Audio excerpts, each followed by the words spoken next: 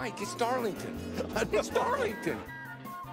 We'll be looking at the walls and at the fenders for evidence of contact with the famed Darlington wall. For example, number 1, Greg Biffle. All the McGuires in the world can't polish that out. Here's a close call. Yikes. And J.J. Yaley, look at the left side, nice and pristine. Now look at the right side. Scrape and bake. He pancaked it. It's early. There'll be some other numbers to join that too. We got trouble here on the 10 car with Danica Patrick. That whole right side looked like it's caved in pretty good. The back end stepped out just a little bit.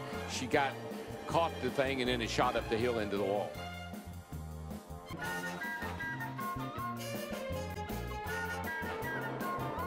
So you got one car in the wall. Eric McClure looked like he was trying to get down below that car, but it's just not enough grip. I'm not sure if this is the first time he's touched that wall today. Got a good piece of it that time. Well, he didn't hit it just once. He hit it twice. After you hit the wall with them, they don't drive quite as well. Got a car down low on the apron, turn 1. That's a pretty hard lick. Piece of bowling there. Whoa, now. Yep, that's one way to take the spot. It takes such focus to ride right up next to that wall and not get into it. That's what this track is notorious for, sucking you in. There's Travis, his Toyota. He was flirting with that wall.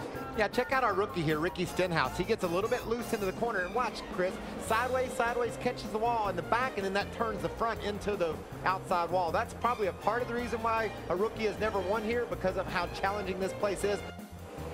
Boyer finishes up. Ooh, couldn't get that gas can out of the receptacle, and because it leaves the pit stall, that is a penalty for removing equipment from the pit.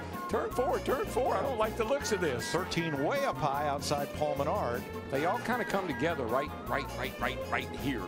Oops. Standing here, boys. I thought he was going to pull it off, and they're not done yet. Oh, boy. He got into the wall. Looked like that he did get the left rear of Casey Kane and sent Casey sliding out of control.